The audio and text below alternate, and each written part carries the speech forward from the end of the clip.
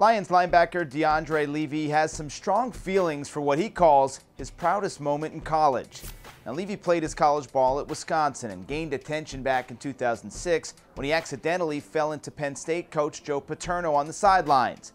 Paterno ended up suffering a broken leg, and at the time, Levy showed remorse over the hit. But in a recent Men's Journal article, the linebacker now says he's happy about the accident after knowing about Paterno's handling of the Jerry Sandusky child abuse scandal. Levy told Men's Journal that the incident was his proudest moment in college and said, quote, "That dirtbag man, we've got to stop prioritizing sports over humanity. Just because somebody can throw a football or coach football, they're excluded from their wicked acts."